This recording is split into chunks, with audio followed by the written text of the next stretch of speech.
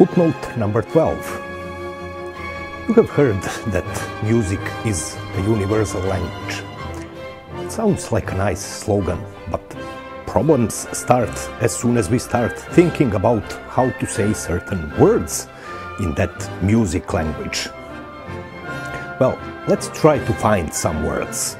You might remember that Robinson Crusoe first taught these two words, yes and no, to his new friend Friday. But he didn't explain how he did it. And come think about it, how do you teach a complete stranger what's yes and what's no? Well, the music language can help exactly there, because when we communicate with a stranger, we use face expressions and body language. And music can mimic those tools. It is clear that this pattern from Mozart's Symphony number 41 sounds affirmative. Therefore, we can call it yes, while in minor key, these same consecutive notes mean no. Of course, in Mozart's Symphony number 40, here we have a whole debate around no.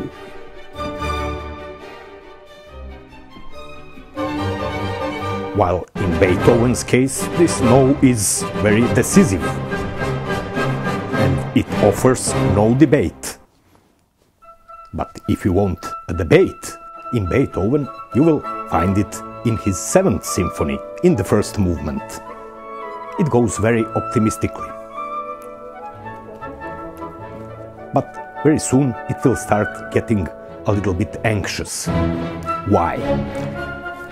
Because it is too optimistic. People usually start getting anxious when something is too optimistic. This symphony is already in major, and there is a danger it is already in major, and there is a danger that it will be missing minor key moments. 5th symphony had plenty of them, and therefore symphony wants to develop into a direction when it will say that it will have some minor keys as well. And there is just one place here in the first movement, and it is in the development section. Therefore, the symphony says on this place very clearly, no, this symphony will have minor parts too, yes, but only in the second movement. No, there will be some in the third movement, yes, but only in the second movement. No, there will be some also in the fourth movement. Let's see those happenings in the fourth movement. No, this is the third movement. Well, you might think that I went mad, but I didn't. That's how they talk in a third movement. They often debate in a third movement. But you can see that this no isn't a clear no. No, it isn't. It is rather some kind of a doubt. Listen to violins in the background, while woodwind instruments also say no.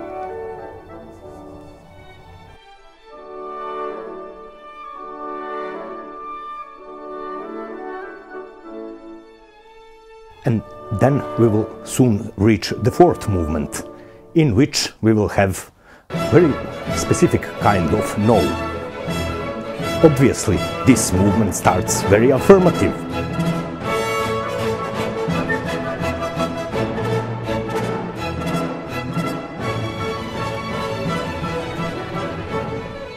But very soon, this will start to go into the similar direction like in the first movement. After having a few beers at the party, this symphony wants to go home, but there is no way to go home. And this negation is in contrabasses. You can hear it. Even when these cheerful horns return, contrabasses still keep saying no. And the only way how the rest of the orchestra will resolve this is by grabbing contrabasses and taking them along. That's the only way they could say yes to this no at the end of the symphony, and that's why it will, of course, finish with and then comes Antonin Dvořák. Sometimes, even after the best party, there comes a moment like this. It is time to fight for something. They say that Dvořák's 7th Symphony is about the fight of Czech and generally Slavic people against the German influence. But let's contain ourselves within the symphony, and the symphony obviously wants to fight for something as a symphony. And this is still the first movement. This is still the first movement. However, there is a voice in the first movement that wants to fight already, and this voice will soon start putting a pressure around everything, putting a pressure around everything.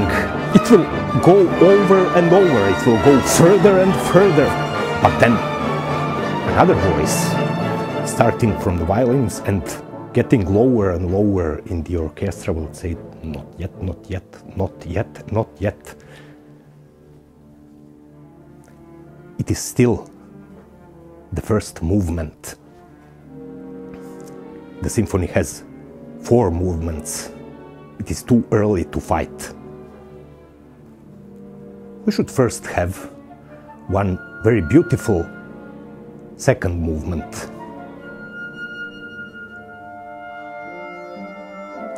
Sorry for little DJing with Mozart, Beethoven and Dvořák. I use only their material. And then, after this beautiful second movement, we have the announcement of the fight in the third movement. And since it is a scherzo, here we have a waltz. And this waltz will say no to something.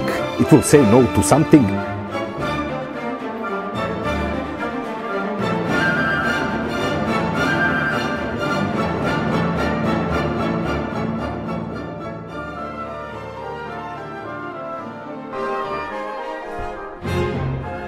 Beethoven was saying a similar sort of no. And now Dvořák says something very similar, and here we announce the fight that will ultimately happen.